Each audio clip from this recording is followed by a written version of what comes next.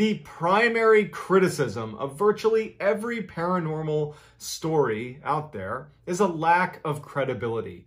Either the person claiming the events happened lacks credibility themselves, or you just don't have any other corroborating evidence, like other people that witnessed it, other credible people that witnessed it, or in many cases, a lack of video or photo proof that said paranormal event happened. But in the case of the story today, you not only have a highly credible witness, a NASA robotics engineer, you also have other corroborating witnesses that are from that NASA engineer's family that were there and witnessed it with him.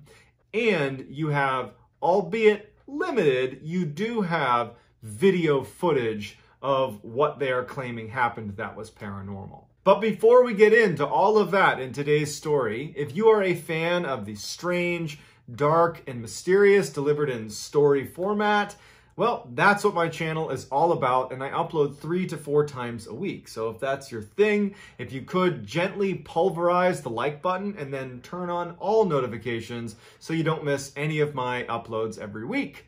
All right, let's get into it. Bill Vaile has always been incredibly scientifically minded. He's always had technical jobs his whole life. He took a job for 15 years at NASA as a robotics engineer. He also spent a little time as a pilot for NASA as well.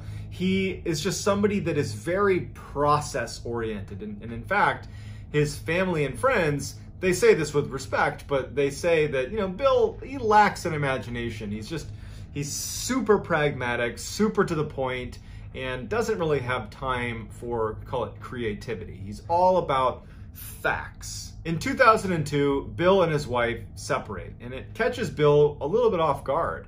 And it almost prompts like a midlife crisis for him where, you know, before it had been really his work with NASA that had been fulfilling to him. And now he has this huge gap in his life. And suddenly, you know, he's looking around and he's like, what am I doing all this for? I don't have a family anymore. Like, what am I doing?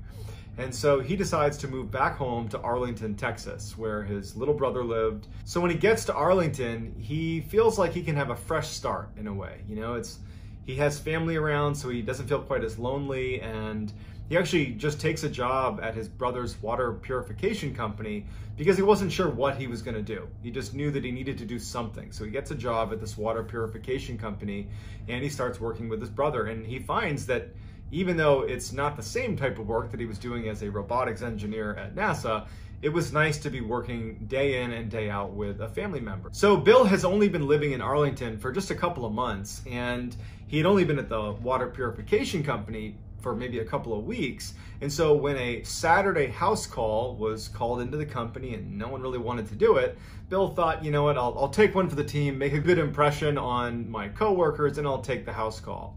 And what it involved is part of Bill's job was to go demonstrate how to install and use this water purification system in customers' home. The dispatcher for the water purification company said to Bill, she goes, hey, listen, this is a little bit weird, but the person who called was adamant that you be there at 5 o'clock, not a minute earlier, not a minute later. And it was probably only about 3 o'clock in the afternoon. And he's like, so what do I do? And she's like, I don't know, like go get a bite to eat and just make sure you're there by 5. And so he does that. He's like, that's weird. But he drives around and he parks outside of the house a little ways down the street. And a couple minutes before 5, he gets out and he starts heading over to the property to do this house call. He starts walking up the path to this big brick house at like 4:59. And as he's getting closer to the steps, he can hear through the front door, which he can already tell it's slightly open. It's not latched all the way. He can hear screaming inside of this house. It sounds like a woman screaming, and it actually sounds like she's screaming, get out of here. But he doesn't really know what to make of it. He has a job to do, so he walks up to the door, and even though it's open, he knocks. And now he can literally hear through the crack in the door that someone in this house is screaming. And he's listening, and finally he decides, well, I should probably just open it up and make sure everything's okay, because I can hear someone screaming inside, the door's open.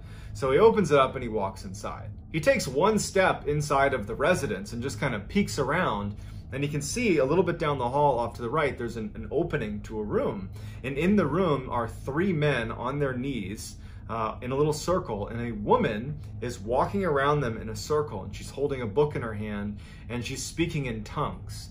just nonsensical, couldn't make sense of her language, but periodically as she's circling them and she's touching each of their heads, she's screaming, "Get out of here. Leave these people. Get out of here." Bill is about to leave. He knows that this is just too weird for him, but right before he does, the woman who's walking around the three men on the ground looks up at him and points directly at him and doesn't break eye contact and just holds her finger out pointing at him.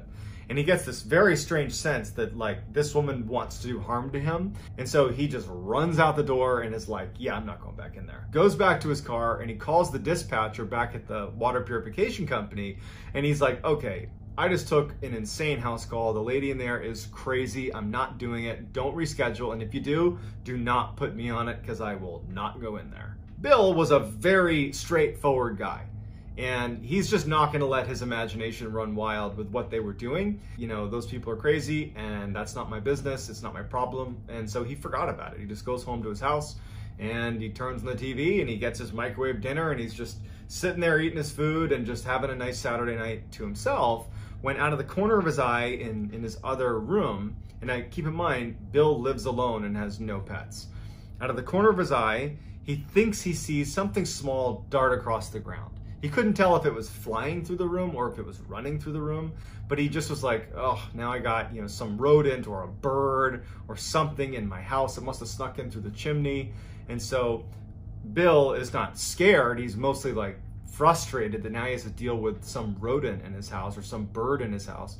So he puts his food down and he turns on all the lights because he was watching TV with the lights off, turns on all the lights and just searches his house. He's like quiet, listening, trying to like hear where the thing went in his house. And he can't hear anything. And after over an hour, he just decides, well, geez, I don't know where it went. I don't know what it was. Maybe I didn't even see it in the first place. So that night, he wakes up suddenly to what feels like some small creature running over the foot of his bed, but like over his foot. And it instantly wakes him up and he instinctively sucks his legs up to his chest under his covers. You know, as pretty much anybody would do when some random creature is running on your feet in the middle of the night. And he's like, great, this thing, it's probably, now you can tell it's a rat, it's a rodent. He's like, great, now it's literally in my bedroom on my bed. And so he flips on the lights and now he's just mad because this is right in the middle of the night. It's the last thing he needs. And he lights on and he searches the room. He looks under, you know, his dresser, he looks in the closet, he looks under his bed, he looks everywhere. And he can't find this thing. He's stopping periodically to listen and he can't hear scurrying or anything. Did I imagine that as well? Because I mean, I guess I don't know if I saw something darting out of the corner of my eye when I was watching TV. I think I did. And just now, could that have been in my dream? You know, because he wasn't really awake for it happening. He woke up to it and thought it's what happened.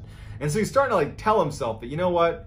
I'm somehow creating this weird thought in my head. Like I probably didn't see anything downstairs and I was probably having a dream about this, you know, rodent in my house, and that's what prompted the thought that something had touched my feet.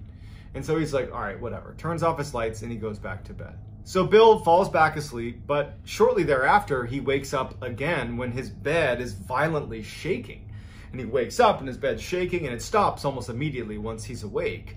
And he thinks that they're having an earthquake. So he jumps out of his bed and he's looking around to see if like things are gonna start falling on him. He runs to the window, he looks outside, he can't tell what's going on. He runs into the other room and he can suddenly tell, because he's in a bit of a panic, that there is no more shaking happening. Now, the shaking's done, the house is totally silent. And he runs back to his bed and he has this thought like, could I in my sleep have shaken my bed? And he had one of those huge 4-poster beds and he's like trying to move it. And Bill's a big, strong guy and he can barely move his bed. And he has this memory of, my bed was literally shaking. And he's like, now this is 3 times that something strange has happened and I can't make sense of it. And being a very kind of pragmatic person and not one with, as his family said, a wild imagination, he did not have that. He's like, okay, let's find out if there was an earthquake. So he goes online and he starts researching earthquakes. And he's thinking maybe if the earthquake had just happened, that the news would break right then and there, some headline. There's nothing. And so he's like, okay, what other rational things could have caused my house to shake? Because again, there's no other damage in his house. Nothing fell, it was just, he felt the shaking and that was it. And so he starts researching like what's in the area and he finds that there was a military base, and actually it's an air base right near his house, a couple miles away. And he's thinking, okay, well, when the fighter jets are taking off, that take off at all hours, maybe there's a sonic boom from one of the jets accelerating. And he didn't know if that was it, but he thought it could be it. And then he's like, oh, well, there's also all these oil rigs that are drilling in the area. Maybe there was an accident. So he's researching for, recent accidents at oil rigs. And he's trying to find a rational explanation for this bed shaking incident. He also can't help but feel like, what happened with that thing I saw that was like touching my feet? Like, he's not connecting the two events, but he has this weird sense that either something's wrong with him and he's losing his mind, or something really weird is happening in his property. So as he's trying to find this rational explanation, his internet goes out. And so he tries troubleshooting it a couple times, but he can't get it to work. And so he calls his service provider to just have them see if they can fix it. And so he calls customer service, somebody picks up, and they're like, yep, your internet's out, let me fix it for you. Let me put you on a brief hold. And so they put him on hold, and as he's sitting there, like listening to elevator music, like staticky sound started coming through the receiver, and he's just noticing it. It's nothing significant. But then a voice comes into the phone that is speaking in tongues, like nonsensical language, and it sounds almost threatening. At some point, Bill is just totally unsettled by this voice because it's just going on and on. He's been on hold now for like 2 minutes of this weird voice. He just hangs up. And like in just a couple of seconds, he gets a call back from the same customer service rep that he had just been speaking to. And he had an accent, and Bill picked up on it and said, hey, was I just talking to you? And the customer service rep was like, yes, sorry, we got disconnected. And Bill says, did you hear that voice? Did you hear that strange voice on the phone? And the customer service rep, who's mostly operates on a bit of a script, kind of deviates for a second and says, actually, yes, I did hear that. And I was actually trying to figure out how that could have been possible, because we use a very secure phone line when we talk to our customers, and there's really no way for someone to actually block my ability to speak to you.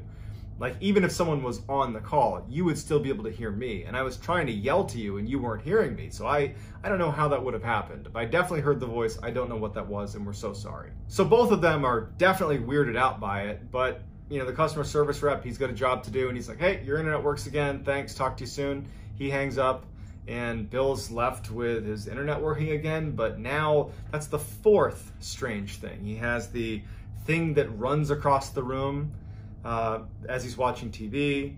He has the thing that ran across his feet at night. He has his bed shaking, and now he has this like devil voice speaking in tongues on the phone that the customer service rep also heard and couldn't make sense of. He decides to, I'm done doing research for the night. It's 3 in the morning or whatever it was. I'm gonna just try to get a couple hours of sleep because this is just starting to freak me out a little bit. So Bill gets back in his bed and he's trying to sleep, but he can't stop thinking about the fact that there have been 4 strange occurrences in the span of just a couple of hours. And he can't help himself but start to feel a little bit worried that something that he doesn't understand is going on, something bad is going on. And as he's sitting there desperately trying to sleep, he swears he can hear some sort of sound underneath his bed. He knows it could be his mind playing tricks on him, but it doesn't matter. He thinks he hears it, and it's now he's officially spooked. Like a child, he pulls the covers over his head, and he's just laying on his bed with the covers over his head, just basically trying to convince himself like this isn't happening. There isn't anything under your bed. Just relax, nothing's happening. He's got his legs sucked up, up near his chest. He's just under his sheets. And the way he was positioned is he had left a light on in his room, and there was a light basically beaming down onto the sheet that was over the upper part of his body. So there's a little bit of light into the cavern under his sheets. And so he's holding it up over his head, and as he's sitting there, like trying to tell himself that nothing's going on, he looks down towards the foot of his bed, under his covers, right? And he sees a hand slowly reaching up from the side of the bed, come up and try to grab his foot, and it just misses and then retracts out from under the bed. Bill literally leaps out of bed, flips on every light, and is now in just absolute crisis mode. He immediately is like up against the wall, doesn't even want to look under the bed, but eventually he does. He kind of pokes under, nothing's down there. He looks around his room, there's no sign of anybody in the room, and now it's like, okay, you've had so many strange occurrences, and none of it makes sense. Like, what are you going to do? And he had no idea. So Bill does not attempt to go back to bed that night. He goes downstairs, flips on every light in his house, starts drinking coffee like he's awake. He's like, I'm not doing this tonight. And so he stays up the rest of the night. So the next day, Bill just tries to have a normal day. He doesn't want to think about what happened the night before. So he goes to work like normal, doesn't tell anybody about it. Again, Bill, he's a straight shooter. He's not about to be, you know, the former NASA robotics engineer. It's like, hey, let me tell you about the paranormal stuff that's happening in my house. He's doing everything he can to not think like that. And so by the end of the day, he started to feel a little bit of anxiety as he's getting ready to go back to his house, because he would have to potentially face some of the strange things that happened the night before. They could happen again tonight. And so he gets home, has all his lights on. You know, he's not about to keep his lights off. And he's sitting in his chair he always sits in, the same one where he was watching TV and saw that thing dart across the room. He's sitting there and he's eating his microwave dinner and he's watching TV, again, all the lights on in his house. And he looks down for a minute to get another bite of food. And when he looks up, a bottle is zinging towards him and he moves his head out of the way and it hits the wall beside him and it breaks. It's a glass bottle and shatters on the ground. And then all the lights in the house go out. So Bill runs to the closet where he knows he has a flashlight. He opens it up, reaches for the flashlight, and as he's about to pull it out, he hears in the closet, towards the top of the closet, this loud slamming sound. And he had a couple pretty heavy boxes on the very top shelf in his closet, and it sounded like someone had almost lifted one up and then slammed it down on the top shelf. But obviously he didn't do that, and it totally freaked him out. He grabs the flashlight, shines it in the closet. There's no one in there. There's nothing in there. And he backs out, and then the lights come back on. And his heart's racing because he knows what just happened. Someone just threw a bottle at his head. You know, someone just slammed something in his closet, and he's in full panic mode. And so the only person he can think to call is his brother, because he's not prepared to go to the police, because the things he would need to describe are kind of nonsensical sounding. But his brother, who's very rational, equally kind of pragmatic in his approach to everything, he calls his brother and he's like, get over here. I got some weird stuff happening in my house and I just need a sanity check. And so his brother, Bob, his younger brother, Bob, he comes over. And as soon as Bob gets there, Bill is like, he had never had a discussion about the paranormal with his brother before. So he's just like, all right, this is going to sound weird, but Bob, I need you to just go in this closet and just go in the closet. And Bob's like, what in the world are you talking about? And Bill's like, please, just go in there. I'm going to shut the door and I want you to just tell me what happens. And so Bob's like, all right. Bob goes in the closet. Bill shuts the door behind him. Bill's just out there waiting. And Bill calls to Bob, hey, turn off the light. There's a little pull string, little tiny light bulb. Turn off the light in there. So, you know, Bob's like, all right, turns off the light and it's pitch black in there. And so at the time, Bob would not tell Bill what happened to him in the closet. Mostly because if you put yourself in Bob's position, he doesn't have any of the context. He doesn't have anything that happened. He's never experienced anything like this before. And so what he experiences, he kind of chalks up to probably his own doing. He doesn't think that someone did it to him. And so what happens is he's in the closet and he feels something hit his leg. And he thinks, oh, I must have knocked into something that hit my leg, like a pair of shoes or something. And he's just standing there. And then something hits him hard in the face. And he thinks, oh, you know, I must have hit something on the top shelf that fell and hit me in the head.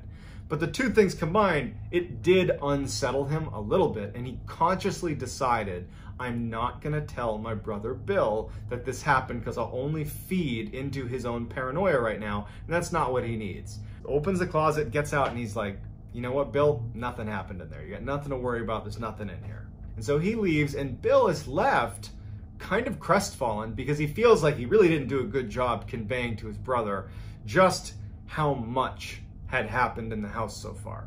He basically said, I've heard some strange noises, go in the closet. And then nothing really happened. So he feels like out of his element.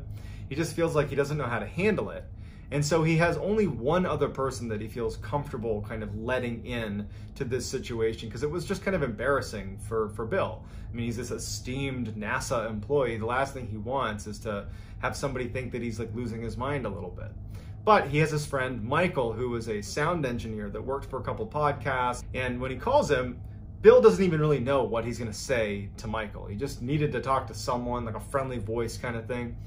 And he calls him, and Michael's a little bit surprised to see Bill calling him, and they have a little bit of small talk. And Bill says to Michael, you know, I don't know how to approach this with you, but I moved to Arlington, and I got some weird stuff going on in my house, and I guess I'm just telling you because I don't know what else to do. And so Michael's like a little bit caught off guard and is a little bit just worried about his friend. And he starts asking him some basic questions, just, oh, well, what have you heard? Like, what have you seen? Just not really sure if it's even remotely worth exploring, but just asking some basic questions. And as they're having this exchange, the voice that came on the phone during the call to the customer service rep for the internet provider came on the phone. And all of a sudden, Bill can't hear Michael, and Michael can't hear Bill. All they both hear is this voice, this like angry, kind of demonic sounding voice that sounds very threatening. And so while this is going on, Michael just instinctively is like, well, I have all my sound set up here, and he grabs a mic and he puts it to the receiver and starts recording. And for a minute and a half, he sits there recording this voice. And then about 30 seconds into the recording, not that Michael could hear it, Bill on the other end, who's heard this voice before, and he's starting to get the feeling that this whole thing is bad. Like, it's bad. And he starts yelling to Michael to hang up. Don't listen to this. Hang up the phone. Don't listen to the voice. He's yelling for him. And then after about a minute and a half of this chaos that Michael's recording, the voice suddenly stops. And it goes back to Bill and Michael talking to each other. And it's like crystal clear.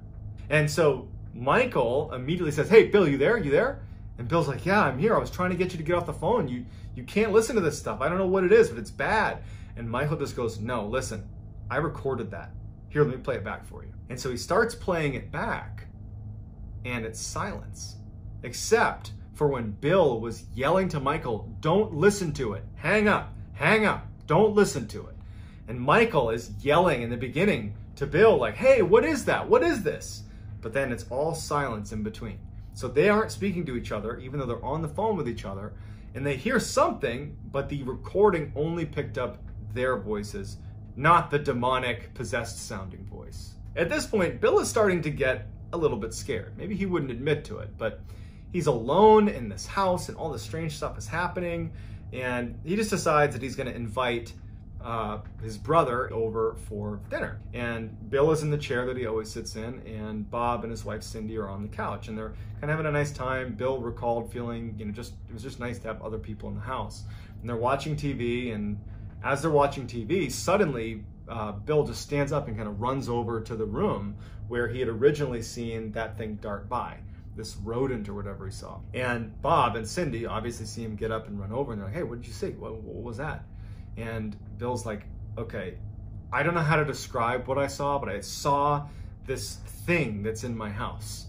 And, Bob, I brought you over here because I've just been seeing this animal or something running around my house, and I swear I just saw it. I swear I just saw it. And he goes, hey, look, Bob, sit in my chair, because it was the only vantage point into this room. The couch where Bob and Cindy were sitting, they couldn't really see into this room. And he goes, just listen to me. Bob, sit in my seat and just sit here and just watch the TV. Don't pay attention to the room. Just watch the TV and just see if something catches your eye. Because, maybe I'm seeing something that is totally rational, but something's happening. Just do what I was doing. And so Bob's like, all right. So he sits in the chair. Bill sits next to Cindy, and they start watching TV again.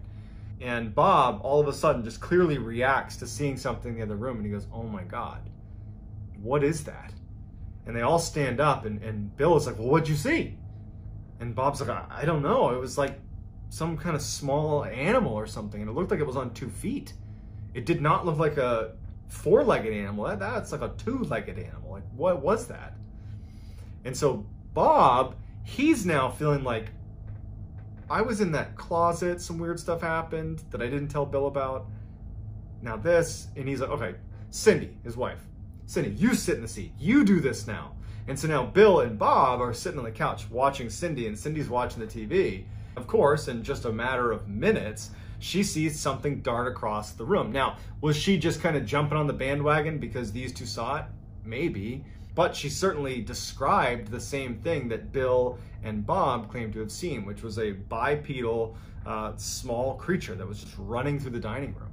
And so the three of them turn on all the lights and they start searching the house. They're going to find this animal or thing in the house, and they search everywhere for hours and they can't find anything. Finally, after it's getting late, Bob and Cindy are like, hey, Bill, I don't know what's happening in your house, but why don't you just come stay with us? We got a guest room. Just crash with us tonight, and you can come back in the morning and call animal control or whatever you want to do, but just, you shouldn't be here tonight. There's too many weird things happening here. Bill, in a way, was actually kind of happy because now he had someone that he trusted and loved, his own family, that had confirmed that they were seeing the same things he was. That even though that is terrifying, that all of a sudden Bill is alone in this house with some creature, this small bipedal creature running around the house, at least he wasn't losing his mind. Or if he was, at least other people were too.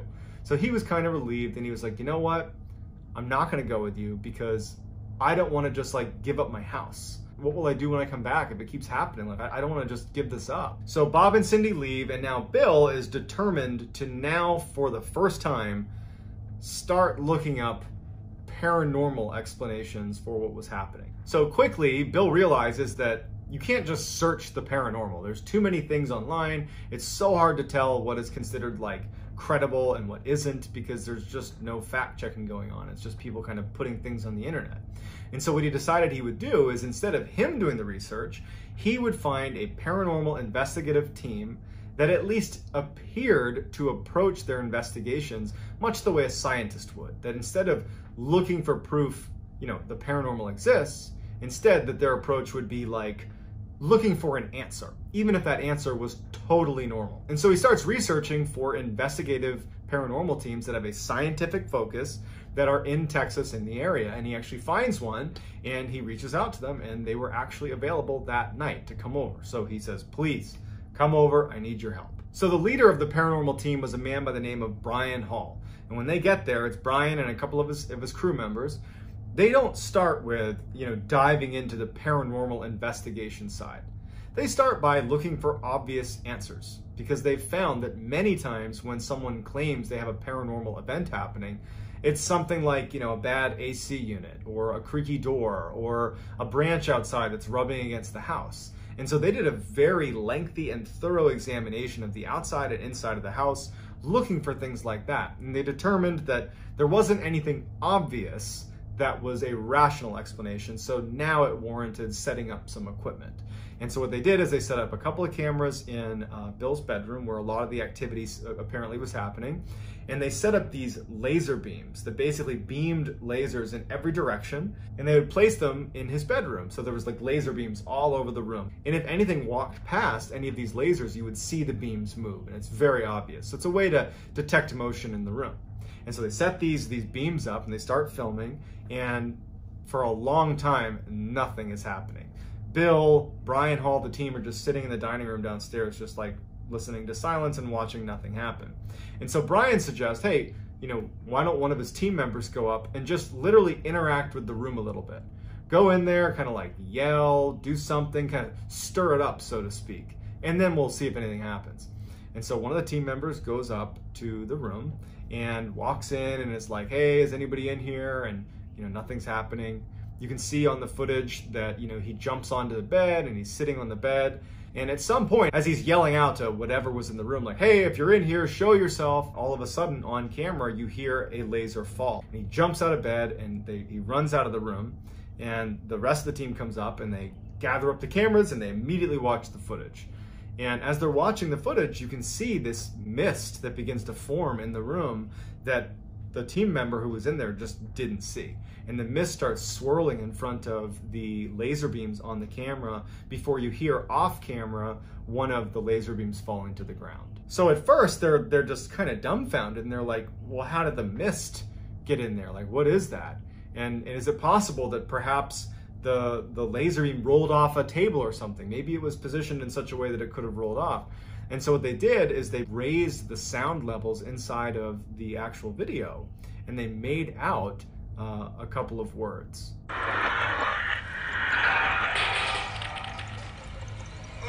And so at this point, Brian Hall and his team feel like they have quite a bit of data that actually does lend credibility to the idea that there is something paranormal happening in Bill's house. So as they're packing up to leave, they say to Bill, like, you gotta go. You can't be here. Like, I'm surprised you're still here now. And Bill just was this super prideful guy, and he just was like, no, I'm gonna stay. Like, I've made the decision, I'm not gonna run. I'm gonna stay here in this house. And they're like, that's a bad idea. And honestly, they were right, because some pretty horrible stuff happens after they leave. So that night, he knows he's not gonna sleep. So he has all his lights on in his bedroom, he's sitting with his knees tucked up to his chin. He has upbeat music, like classical music, but very upbeat music playing on the radio right next to his bedside. And he's just trying to like kind of create good vibes in his room. And so as he's sitting there, he hears what sounds like a Mack truck smashing into the side of his house. Like, it was so loud and just deafening that he instantly sprints out of his door, runs downstairs, runs outside to like inspect the damage to his property. And nothing's outside. There's nothing. There's no Mack truck. There's no damage to his house. There's nothing. He walks all around his property. He's like, did something fall in the street? Am I losing my mind? Like, what's going on? And so he goes back in the house after quite a bit of looking around, seeing if something might have fallen off of his roof that made a sound. Nothing. He goes back in his house, and as soon as he steps foot in his house, he hears a similarly loud crashing sound, as if, you know, a vehicle is smashing into his house, except it's inside of his house in his dining room. It was in the same room where he first initially spotted that thing running across the ground. And so he runs in there to look for some horrible damage to the inside of his house, but there's nothing disturbed. There's nothing shaking. There's nothing out of place. His dining room is intact. And as he's sitting there, he hears his car alarm go off outside. And now he's thinking, this thing is screwing with me.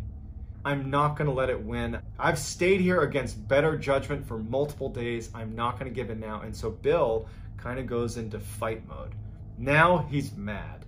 And he's, instead of being scared of what's happening, he starts screaming at the top of his lungs, like, show yourself. And so as he's doing that, he hears yet another loud crashing sound up in his bedroom. And so he runs upstairs ready to, you know, fight with whatever this is in his house, because it's gotten to a breaking point for Bill. He charges in his room, there's nothing in there. But unlike the dining room, and unlike when he was outside, the crashing sound continues while he's in the bedroom.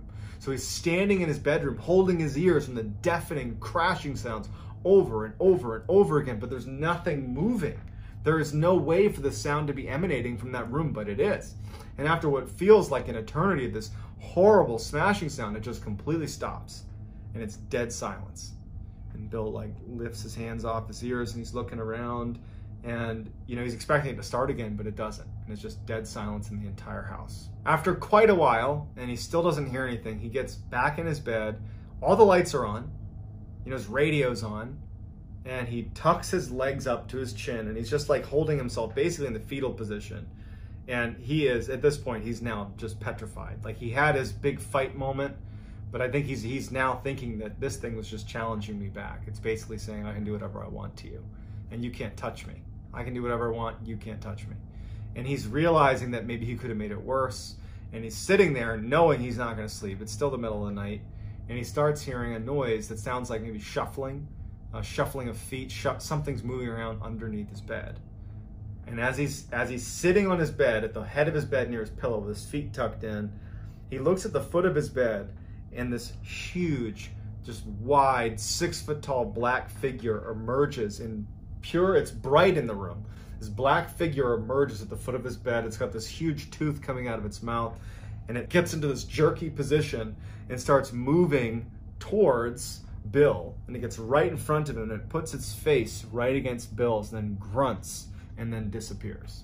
Bill continued to see this horrible black figure in his house, and it continued to kind of challenge Bill, and Bill stopped challenging it back. And so Bill started waking up with these scratches on his chest.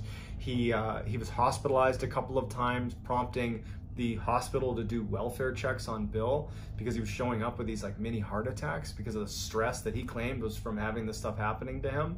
And you know, his family's so concerned. And it wasn't until Bill started really doing some aggressive research on demons that he read about exorcisms. And he remembered that when he showed up for that house call, a lot of the language that he was hearing coming from that woman who was screaming, you know, leave these people, leave this house, it sounded like an exorcism. And he was thinking that, do you think it's possible that the exorcist knew that she needed another host for these demons. And so she planned it so that she would have this water purification person show up right at 5 p.m. so that she could be at the part of her exorcism where she could cast the demons onto him. After 2 exorcisms of his own to his house, it still hasn't stopped. He still, to this day, is dealing with the paranormal activity in his house. And when asked why he hasn't sold his house, is he thinks that he couldn't live with himself if he ever put another person through what he has dealt with at his house. I don't know about you, but I would not have lived in that house for an additional 18 years. That just sounds like the worst. But, you know, I'm not Bill, and so he's made up his mind that that's what he needs to do. But for me anyways, I would have left that house. I would have abandoned that house more than likely. But I'd love to hear what you would do in that situation, and I'd love to just get your feedback on this story. It's interesting when you have a story like this coming from the mouth of someone so credible, like a NASA robotics engineer who's inherently skeptical, and having lots of corroborating evidence. I'd love to hear what you all think about this particular story and whether you think this is true or just something else that's totally rational and easy to explain. Love to hear in the comments. That's going to do it, guys. Before you go, if you want to get in touch with me, you can message me on Instagram. My handle is JohnBallen416. Also, I'm very active on TikTok. My handle is MrBallen. And if you like this video, again, if you would, please pulverize the like button and turn on all notifications so you can get more of these types of stories. That's going to do it, guys. Take care. Before Herb Baumeister would become a prolific, horrible serial killer, he was a pillar of his community. He was a doting father. He was a loving husband. His neighbors enjoyed spending time with him because he was high energy and he threw great parties. But what people didn't know from outward appearances is that he was schizophrenic and had been diagnosed at a young age. He also had this deep obsession with death and dying that he could never quite shake. His morbid obsession would ultimately take over, and he would go on to end the lives of nearly 24 young men in Indiana, and he would bury the majority of them on his property, which was known as Fox Hollow Farm. When an investigation into all these missing young men in Indiana points at Herb Baumeister being the primary suspect, Baumeister flees his property and ultimately ends his own life. And in the note he leaves, he just says that the reason he's taking his own life is because his business is failing and so is his marriage.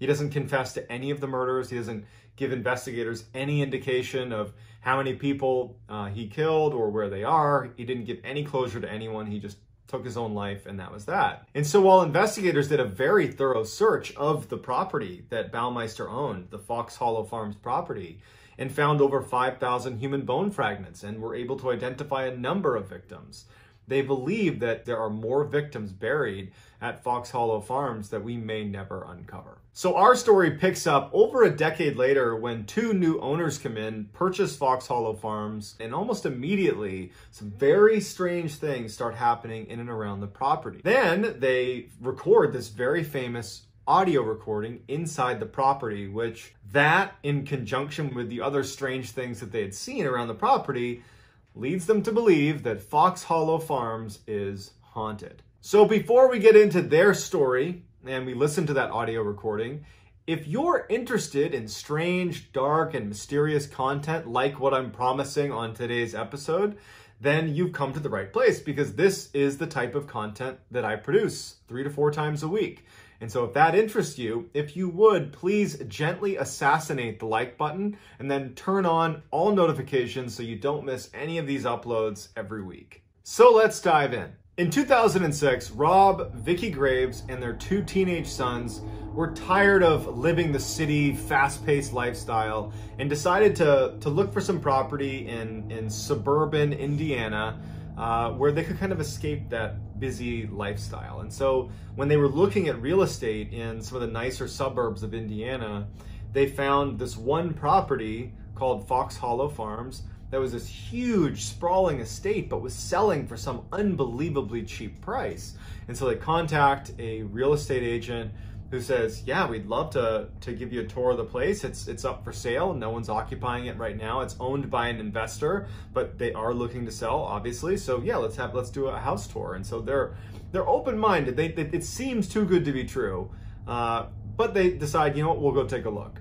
And so they get to this property, and it's beautiful.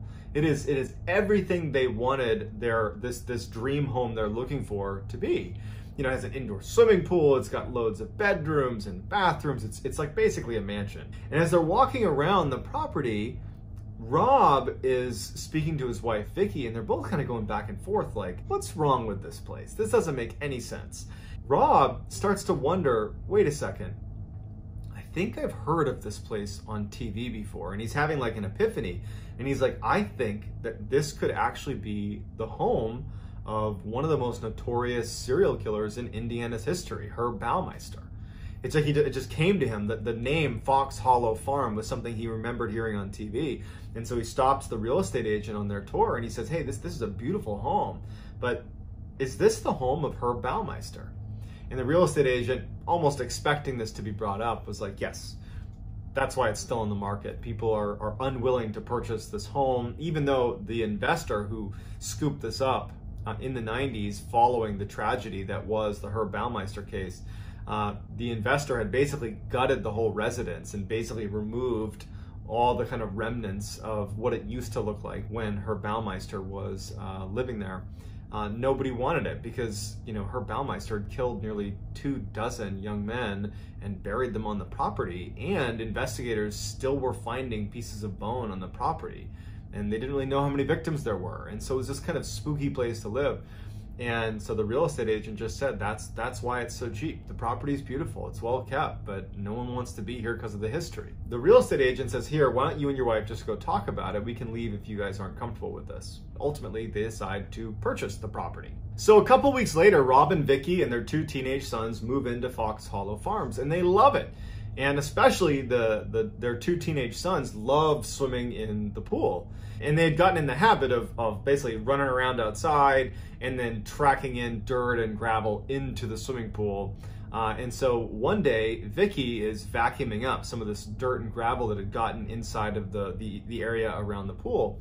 And so she's vacuuming up the gravel, and all of a sudden her vacuum cuts out. And in fact, the power cord where the vacuum was attached to had come undone. And so she thinks, oh, I must have, you know, yanked on the cord and pulled it out of the outlet.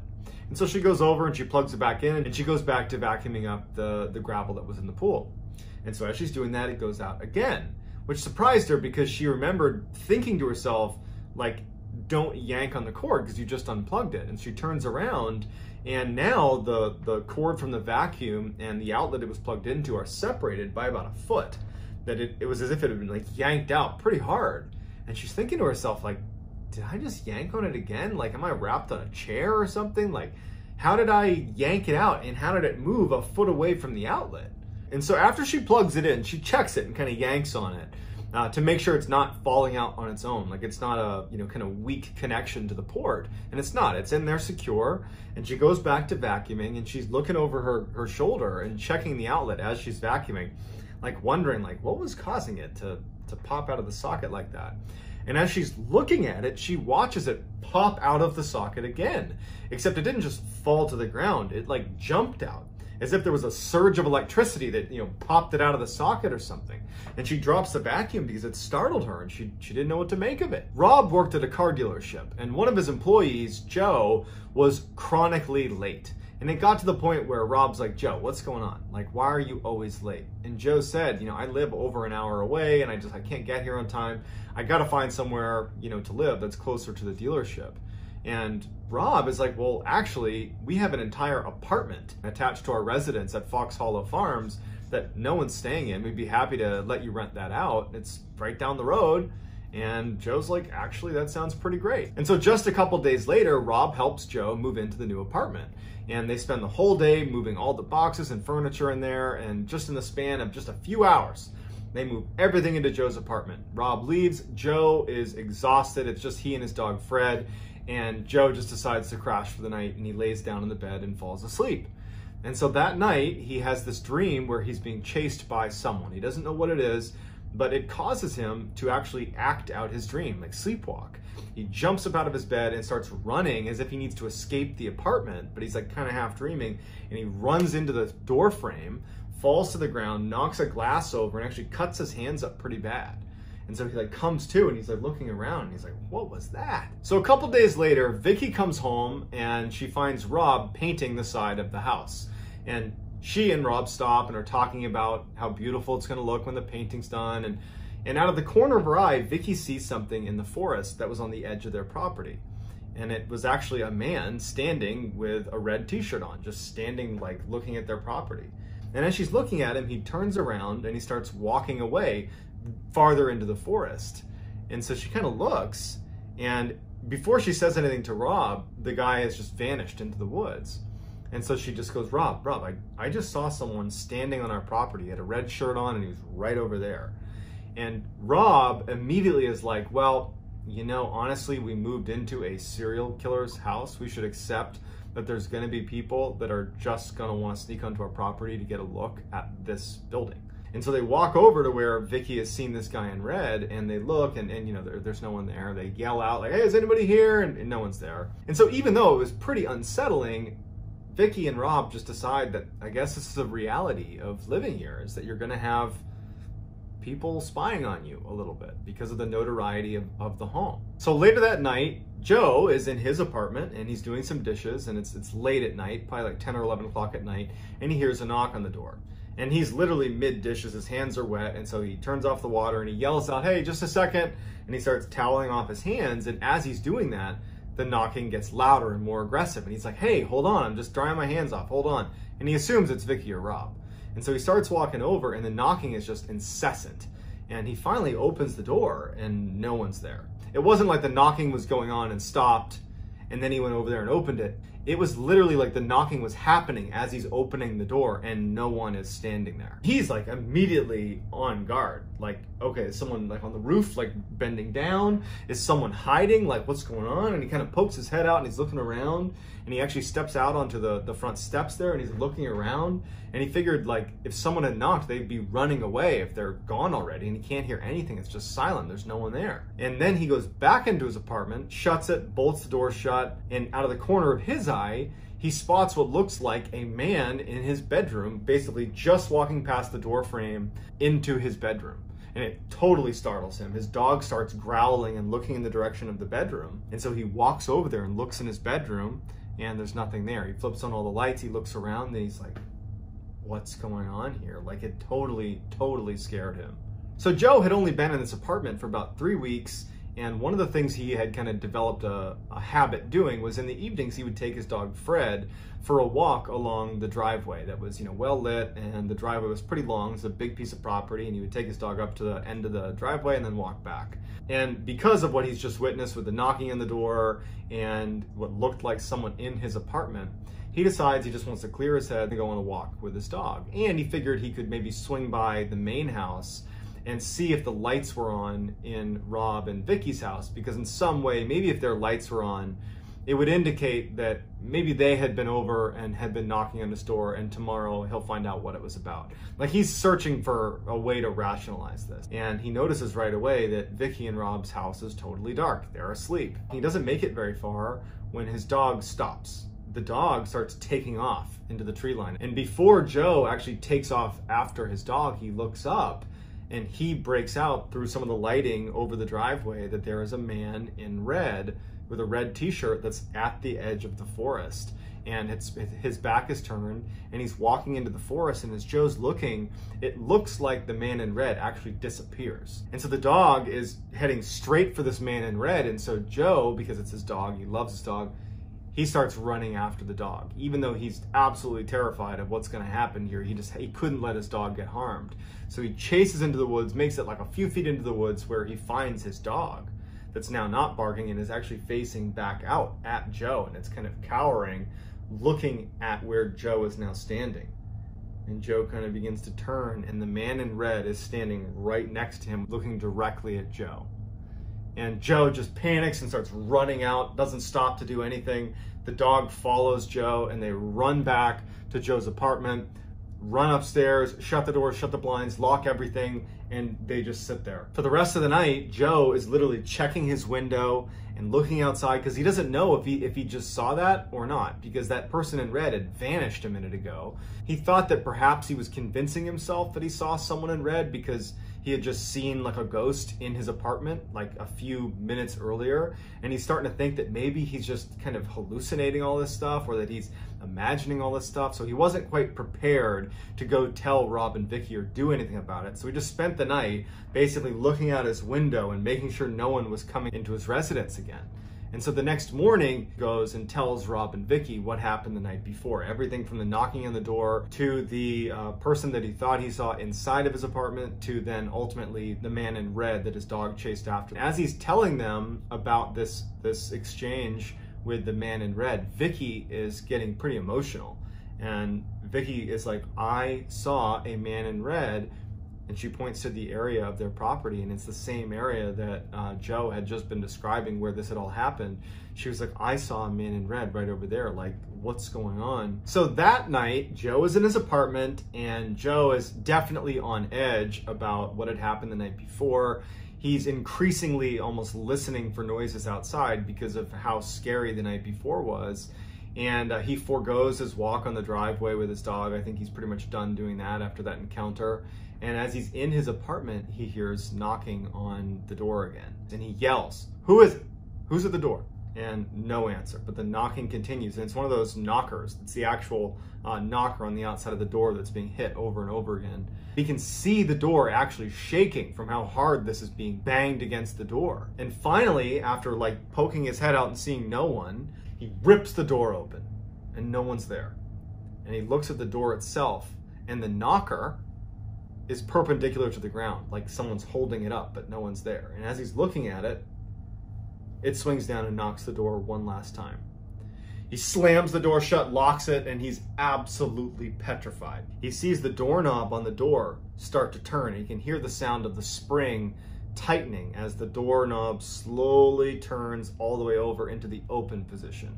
The door's locked, but the doorknob's been twisted. And he's looking at the door, and then there's silence after the doorknob's being held in the, call it, open position. And then all of a sudden it bursts open, breaking the lock. No one's outside. And he looks at it and he's absolutely frozen for a second. And then he just runs out of his apartment to see who is doing this. No one's there.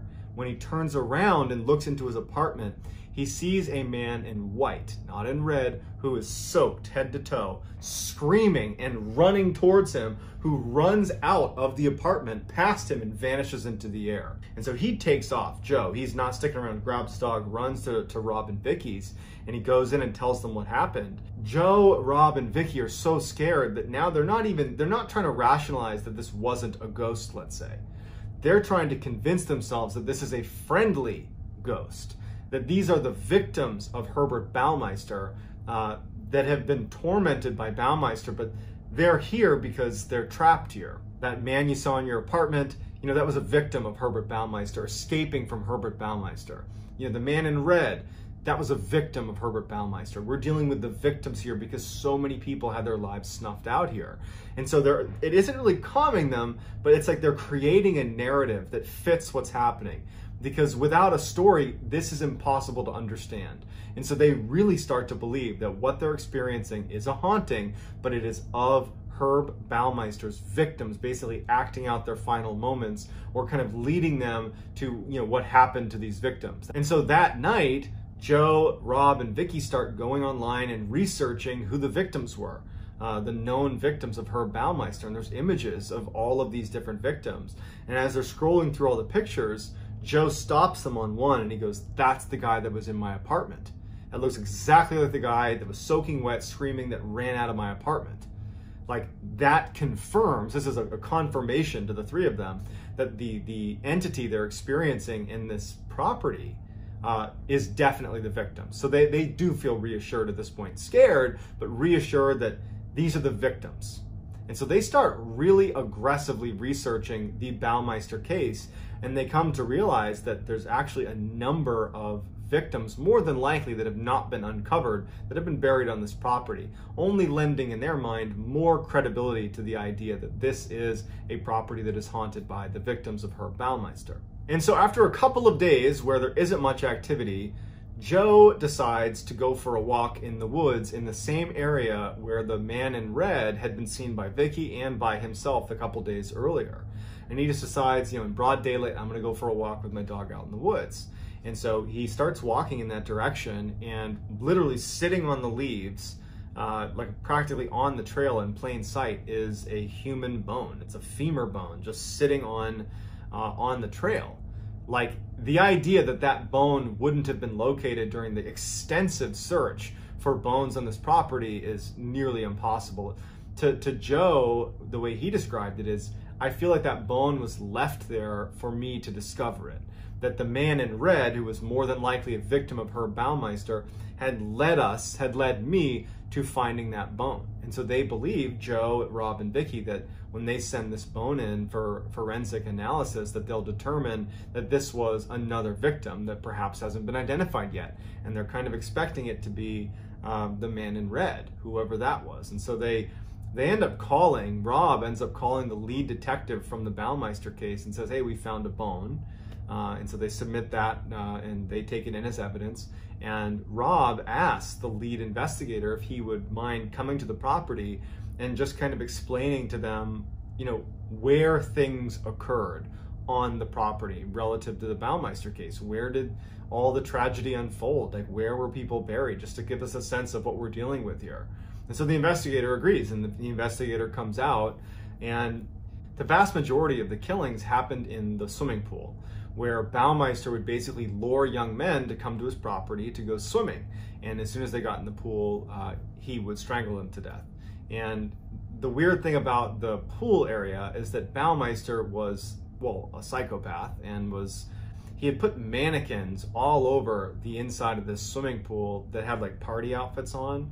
And so there are these very eerie pictures of the swimming pool with like mannequins all around the outside, and it was basically a place where he lured his victims and ended their lives. A couple days later, Joe is in his apartment, and he's doing some work at his computer, and he hears a metallic scraping sound coming from his kitchen. And so he goes over to his kitchen, and he finds that all of the knives that were in his butcher's block have been pulled out and lined up neatly in the bottom of his sink, like very neatly arranged. And he's looking at it like, I didn't do that. And he turns towards his workstation, like as if to look around the room, and he notices on the island that sits where he was standing right in front of him, a little bit low down, like halfway up the island, there was all these fresh cut marks in the wood, like a number of cut marks across the wood. And he's looking at that and he's thinking to himself, is this one of the victims telling me that, perhaps they had been attacked with a knife right here in the kitchen? He's thinking like it's his duty to try to figure out which victim this was and what happened to them.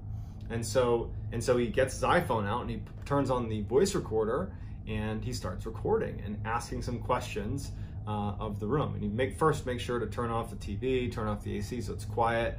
And so with his recorder, he starts asking, like, who's anybody here? And there's silence. And he's like, who was the person in the kitchen? Who was walking through the kitchen? And there's silence. And then when he asks again about was there anybody in the kitchen, his dog starts growling and reacting to something in the room. And now Joe hasn't heard anything. He's not heard any confirmation that there's someone in the room. He actually felt quite silly doing it. He takes his phone back to his computer because he takes his dog growling as maybe somehow confirmation that there was something there, and he downloads the audio file and he listens to it. And as he's listening to the file, right after he asks about is there anybody in the kitchen, he gets a response. Who keeps walking in the kitchen? Who's in the kitchen? The married one. And so as Joe is looking through all their files, he's seeing that every single victim was single. No one's married. They're all young men who are single. The only one who was married, involved in this case, was none other than the serial killer himself, Herb Baumeister. And so Joe has had this revelation, and it's when he realizes that it's not just the victims here. Herb Baumeister, the serial killer himself, is haunting this property. So I'd love to hear what you think is going on at Fox Hollow Farm, whether this is a haunting with Herb Baumeister himself showing himself and speaking on audio files, or if this is just a big hoax. I'd love to hear what you think. And if you want to get in touch with me, please direct message me on Instagram. My handle is JohnBallen416. I'm also very active on TikTok. My handle is MrBallen over there as well. And again, if you haven't already, please gently assassinate the like button and turn on all post notifications so you don't miss my 3 to 4 weekly uploads that look and sound an awful lot like this one. That's going to do it, guys. Thank you very much, guys, for sticking around till the very end, and I will talk to you soon. This is why you should always trust your gut. In the 1970s, a young couple decided to go for a late-night hike in the woods. A couple minutes into their walk, and the man remembers thinking something's not right. He tells his girlfriend, but they just decide to ignore it and keep going, until he steps on something that felt really soft, like it was alive. Before he has a chance to see what he stepped on, they hear all this rustling in the bushes next to them, and they bolt. Years later, that couple turns on the TV, and a death row inmate who's about to be executed is being interviewed. And they ask him, was there ever a time that you were almost caught red-handed? He responded, yes, one time. I was in the woods, and a couple walked through, and the man actually stepped on the body of a girl I had just killed. I was hiding in the bushes just a few feet away. They didn't see me. That couple had run into one of the worst serial killers of all time, Ted Bundy. You're about to listen to one of the creepiest recordings on the internet. In 2013, a woman who lived alone kept waking up to these loud clicking sounds in her bedroom, so she went out and got an audio recorder and started recording her sleep. For the first month, she doesn't pick up anything other than normal sleeping sounds. And then one morning she gets up and listens to it, and she hears herself sleep talking, and someone talks back. What are you doing?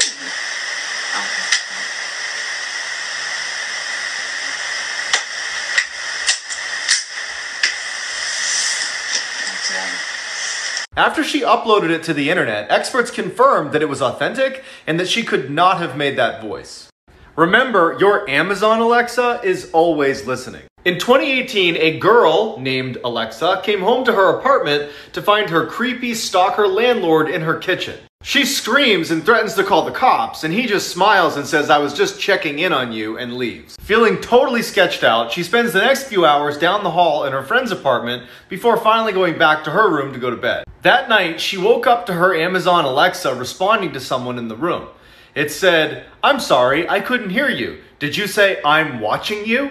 The girl instantly turns on her lights and looks around, but no one's there. So she unplugs Alexa and is about to go back to sleep when she hears what sounds like a man grunting in her closet. As she's staring at her closet, her Alexa turns back on.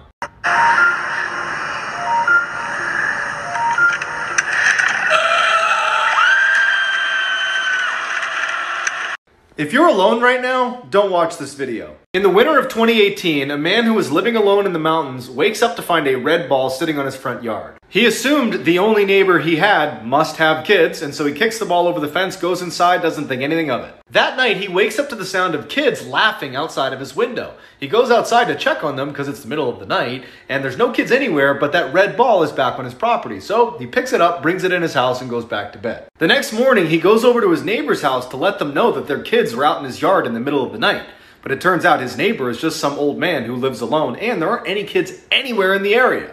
That night, he wakes up again to the sound of kids on his property, and when he looks outside, there's no kids, but that red ball is back on his property. Panicked, he runs downstairs to make sure the one he brought in is still inside, and it's gone. He checked every window and door, and everything was still locked. It didn't make any sense. He decides to look out the window one more time, and off in the distance is some weird stiff figure watching him. This is why you should be very careful who you talk to online. A 16-year-old girl was home with her mom when she got a disturbing text message from a boy she had recently met on Snapchat. He told her he was right outside of her house, but when she went to look, no one was there. Frightened, she decides to sleep in her mom's room that night, and right before she goes to bed, she gets another text from the boy that just says, I'm in your house. She shows her mom, who immediately searches the whole house, checks every door, turns on every light. There's no one there. So even though they're creeped out, they go back to bed. The next morning, she gets up and she goes back to her bedroom and immediately feels like she's being watched. She checks in her closet, looks behind her door, there's no one there. Then she noticed that the shoe boxes she normally kept perfectly arranged next to her bed had been moved. So she crouches down to put them back in order, and then out of the corner of her eye, she notices something. The boy who was texting her was under her bed. Boy, did this kid pick a good night to have his phone out filming. In 2008, a teen decided he wanted to film himself playing the very creepy Midnight Game. In a nutshell, you turn off all the lights in your house and you walk around from midnight to 3:33 a.m. And if at any point you stop moving, the Midnight Man will attack you. Around 2 a.m., the kid thinks he hears something in the kitchen, but he also thinks his mind's just playing tricks on him because he is playing this game. But he goes to check it out anyways. When he gets downstairs, he doesn't hear anything, but he does see that his door is now open. And when he goes to shut it, someone pushes back.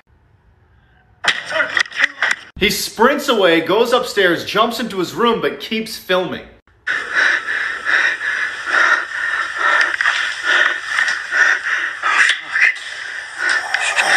This is why you should never talk to strangers. In the early 2000s, a young girl was waiting outside her friend's house peeling the bark off of a tree when a strange man approaches her. As he got closer, she could see that he was grinning ear to ear and his face was white as a ghost. He walks right up to her and pinches her on the arm and says, "How would you like it if I peeled your skin off?" Just then, her friend's mom yells for her to come inside and the man walks away.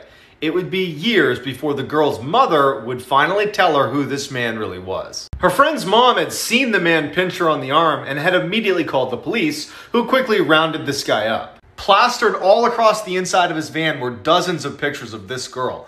But what they found in his storage locker is straight out of a nightmare. In the locker was a chair with hand and arm restraints. Next to it was an anatomy book and hundreds of torture tools.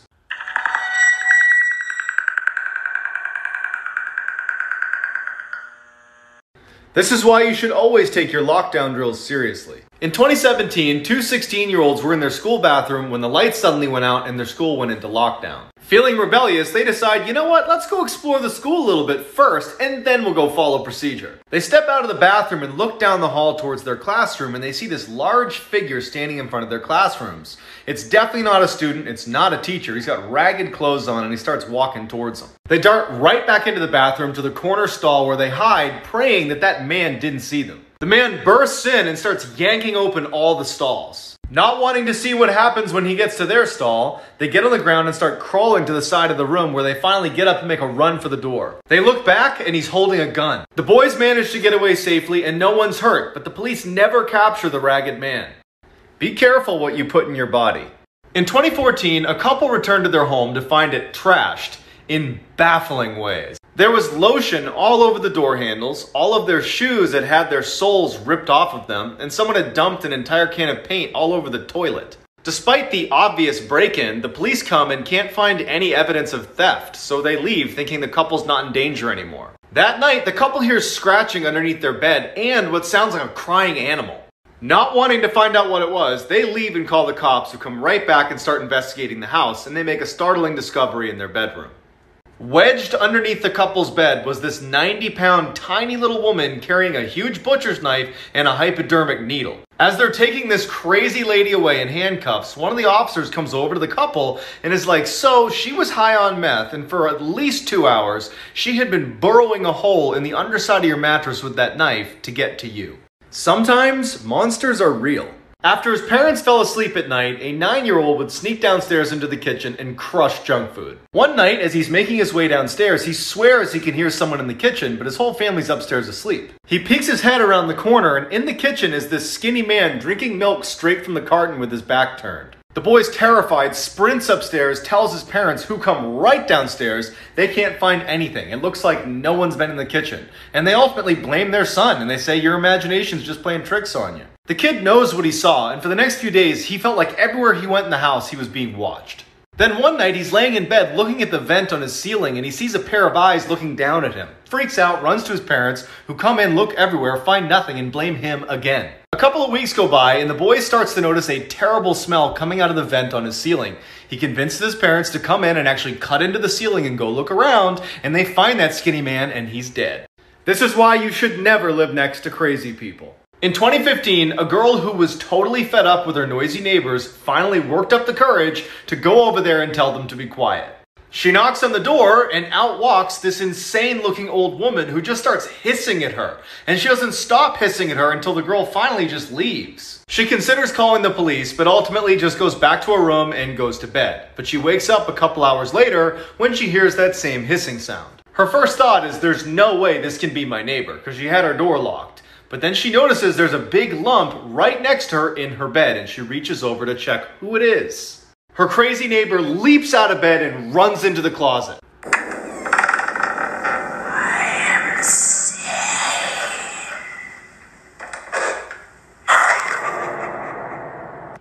No one would believe this story if there wasn't a video.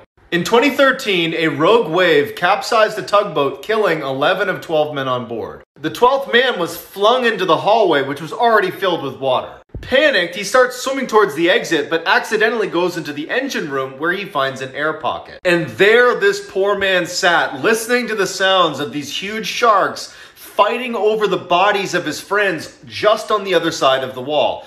Total darkness, no food or water, 100 feet below the surface. 3 days later, one of the divers that was sent down there to retrieve their bodies sees a hand. Found one, yeah? He's alive, he's alive. Okay. All right. Harrison O'Keefe survived the ordeal and plans on writing a book.